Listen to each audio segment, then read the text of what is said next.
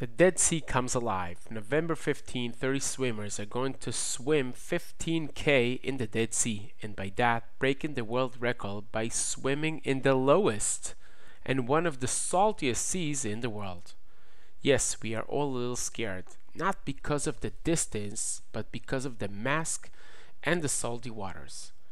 The Dead Sea is 10 times saltier than the Pacific or Mediterranean Sea. The experts say, stay with the salt in your eyes and it's like putting acid in your eyes and you can be blind.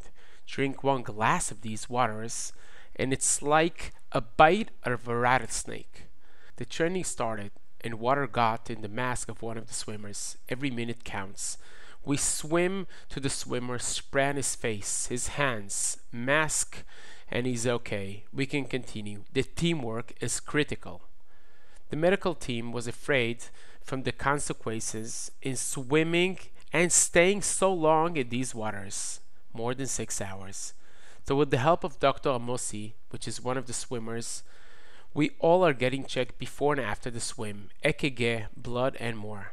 Some challenges in life, you know how you start, but you don't know how it's going to end. The Cyprus Israel team, mad swimmers from South Africa, WOSA, World Open Water Association and friends all are training all around the world for the distance, swimming with special masks and all to save the Dead Sea. Our goal, to raise awareness of the importance of stabilizing the Dead Sea's water level by adding 800 million cubic meters. Hope to tell you some more soon. The Dead Sea Swimmers.